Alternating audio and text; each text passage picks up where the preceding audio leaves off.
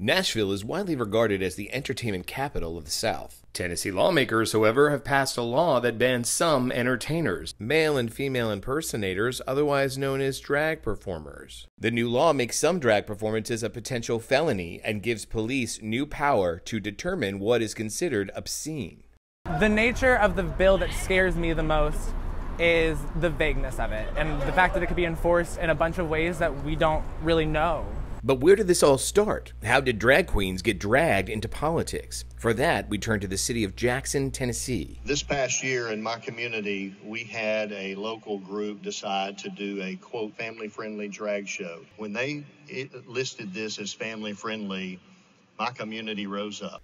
Tennessee Rep. Chris Todd, a Republican, recently indicated the community of Jackson never even saw the scheduled Pride performance before raising thousands of dollars in donations and filing an injunction to prevent it from taking place. Todd introduced the new bill under obscenity and pornography to prevent, quote, adult cabaret performers like drag queens from performing in public spaces where children could be present. Those who oppose the bill say an obscenity law is already in the books, and this is a target of hate against the LGBTQIA+ community. I'm curious how many drag shows you've been to, and I'm curious why targeting this, because I'm thinking about a place where men wear tights in WWE wrestling, and 1/3 of the audience at least is children, but somehow someone dressing up and dancing is the problem. Early drag dates back to the Shakespearean era, almost a century before the foundation of the American government. And with shows like the Emmy award-winning RuPaul's Drag Race, Drag Queen Story Hours, and drag brunches popping up across the country,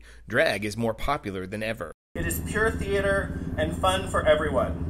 I am an actor who has created their own character to share with the world. A rally to oppose the bill was held at Tennessee's state capitol on Valentine's Day this year. Phil Cabucci, the founder and executive director of Inclusion Tennessee, was there. Really, the idea of this bill specifically puts drag performers in a box that aligns them with adult entertainment and says that what their performances are sexual and deviant and inappropriate for people of all kinds. And youth in particular. Many conservative pundits have been critical of drag queens, with some indicating the art form sexually grooms children. Groomers can't reproduce, so instead they recruit. So they go serve on school boards, and they go do drag queens. Sexualizing children is totally wrong. It's the most wrong thing of all, and it just shows how totally passive and out of it the rest of us are, that we haven't acknowledged that and done something about it. We spoke with Dr. Elizabeth Jetleg, professor of psychology at John Jay College of Criminal Justice. Drag performances,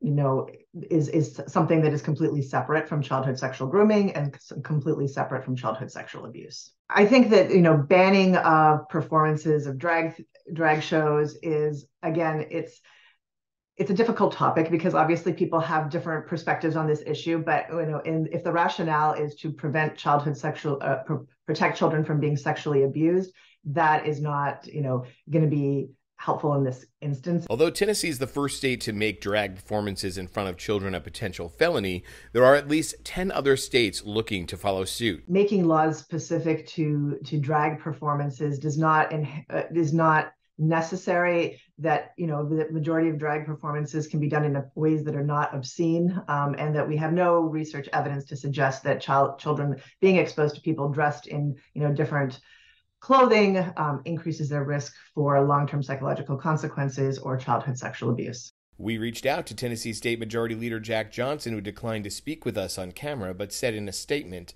"This legislation is about protecting children. This legislation would also prohibit sexually explicit adult entertainment from being performed on public property, and the bill does not ban drag shows in public." Clearly, what we're talking about is people's freedom of expression.